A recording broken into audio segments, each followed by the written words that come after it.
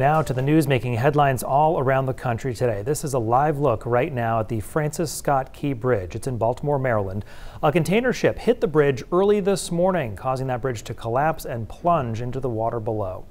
Right now, there are 6 construction workers who were believed to be on the bridge at the time who are considered missing and presumed dead. That's according to the company they worked for. NBC's Jay Gray has the latest this evening from Baltimore.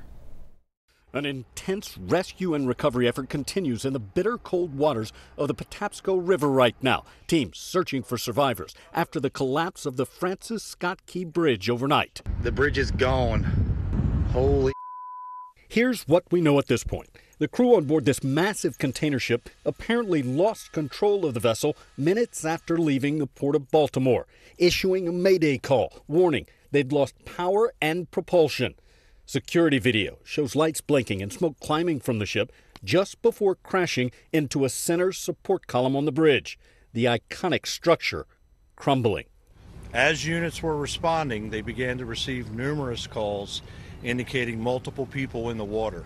A crew doing routine maintenance, filling potholes, and several vehicles were on the bridge as it collapsed.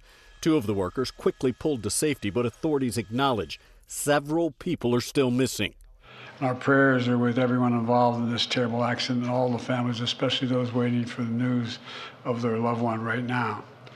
I know every minute in that circumstance feels like a lifetime. President Biden promising the full support and resources of the federal government in the wake of the tragedy.